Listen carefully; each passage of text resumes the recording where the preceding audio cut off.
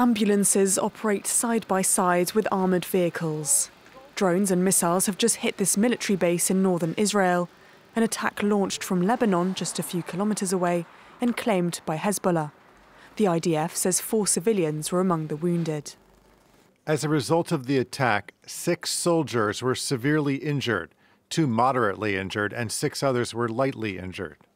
In response, the Israeli Air Force says its jets struck Hezbollah infrastructure in eastern Lebanon just north of Baalbek on Wednesday morning, about 100 kilometres from the border.